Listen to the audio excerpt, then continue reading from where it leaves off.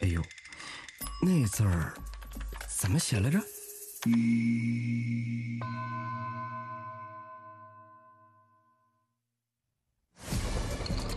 这个图像看上去对称平衡，两个圆圈格外引人注目。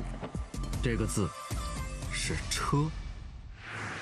车轮的出现是人类历史上最伟大的发明之一。这些不停转动的轮形工具意味着人类已经参悟了机械制造的原理。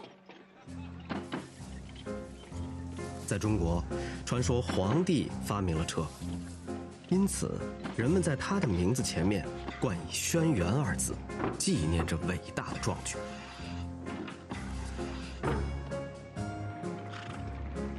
而后期经过改良，用牲畜代替人力拖拉车辆，更是创造性地提升了车的驱动效率。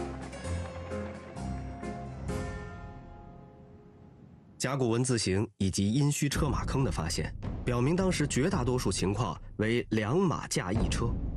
奔驰的骏马与飞速转动的车辆带来了前所未有的冲击能力。因而当时的车辆很重要的用途是用于战争和狩猎活动。在甲骨文中就记载了这样一次狩猎场景。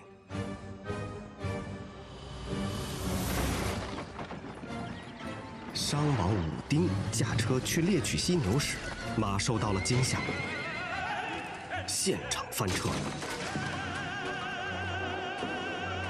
甲骨文精炼地刻下4个大字：子央易坠。就是说，不但商王武丁摔下来了，随行的子央也惨遭不幸。甲骨文上为这场车祸记录下一个特别的车字，这相当于现在的交通事故报告。图像显示车的左轴断了，1个字便高度还原了车祸现场的惨烈。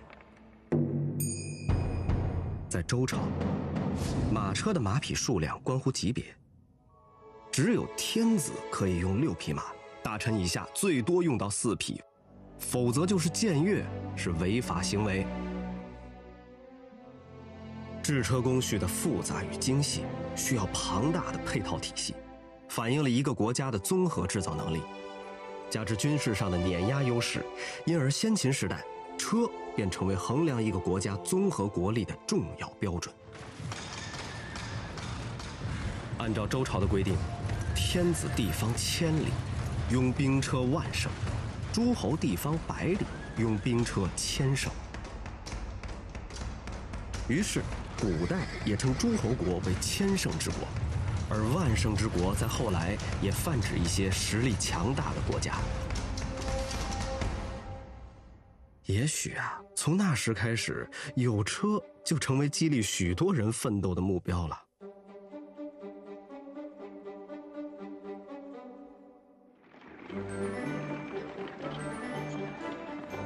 哇，这车好啊！人间理想童车马2.0。据史书记载，刘邦和项羽都曾见过秦始皇巡游天下。项羽看到车驾说：“彼可取而代之。”而刘邦看到后说：“大丈夫当如是。”故如刘邦、项羽都无法免俗，看来有车并不是现代才有的人生理想哦。秦汉以后，随着骑兵的崛起，车站逐渐退出历史舞台，车辆在交通运输方面的作用日益重要。今天我们出行有了更多选择，车早已发生巨大变化。正在以时速300多公里奔跑的是处于世界领先地位的高速机车复兴号。中国用10年时间跑出了世界瞩目的中国速度。